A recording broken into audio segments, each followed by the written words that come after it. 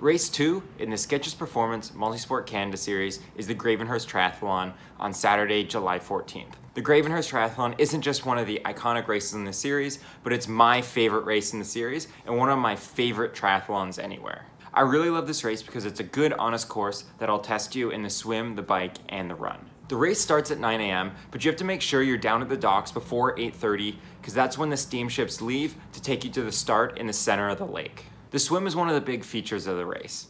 Unlike most races where you start close to shore, you're gonna have a steamship that's gonna take you out into Muskoka Bay, and you're gonna jump off the ship and you're gonna have a deep water start. The swim course is an L shape where you're gonna start off swimming west, and then you're gonna make a turn and head southeast for shore. When you're swimming towards shore, you're gonna swim just south of an island that's gonna obstruct some of your view of the swim finish. In terms of sighting for the southeastern leg of the swim, it can be a little bit challenging. Most people aim for the roofs of the buildings that are near the docks, which are gonna be your swim exit. Out on the bike, you'll find a tough but fair course. There's lots of rolling hills.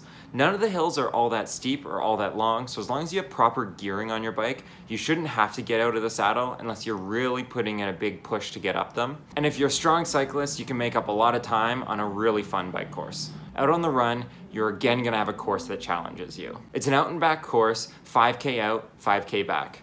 When I ran it last year, I could have sworn that most of it was uphill both ways. You want to save something in your legs for this run, and if you do, I promise you that you'll make up some spots and some people who left it all out on the bike course. Gravenhurst Triathlon is one of the cornerstone events in the MultiSport Canada Series, and one that I can't recommend enough that you do.